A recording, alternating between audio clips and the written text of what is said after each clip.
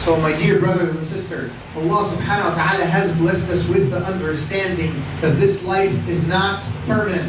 This life is not going to last anyone.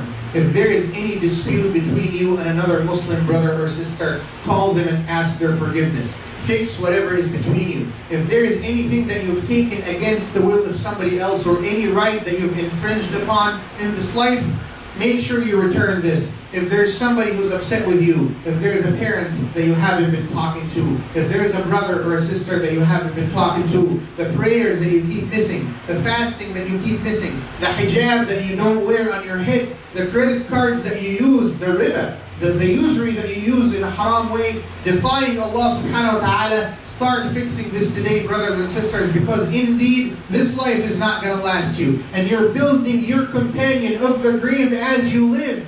So make sure you realize that when you go and you leave this life, you're going to end up with somebody that you've built. And if you've built somebody who's pleasing to Allah subhanahu wa ta'ala, your life in the next stage in the grave will be a pleasant life, and the one after that will be even more pleasant, as Uthman ibn Affan said. And if you've built somebody who is ungrateful to God, if you've built somebody who's in defiance of Allah subhanahu wa ta'ala, then the next stop is not going to be a very pleasant one, and the third one after that is going to be even worse. I ask Allah subhanahu wa ta'ala to guide us all and bless us with the true understanding about this life and the hereafter. I ask Allah subhanahu wa ta'ala to guide us and to bless us with the ability to take the truth and follow the truth when we realize it. اللهم أعز الإسلام وانصر المسلمين. اللهم أعز الإسلام وانصر المسلمين. اللهم أرنا الحق حقا وارزقنا اتباعه، وأرنا الباطل باطلا وارزقنا اجتنابه.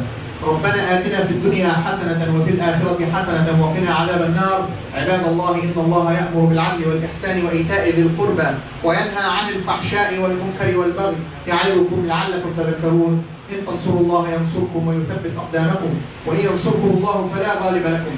فانصروا الله ينصركم واسألوه يعطكم واشكروه يزدكم. وسبحان ربك رب العزة عما يصفون وسلام على المرسلين والحمد لله رب العالمين. وأقم الصلاة إن الصلاة تنهى عن الفحشاء والمنكر ولذكر الله أكبر والله يعلم ما تصنعون.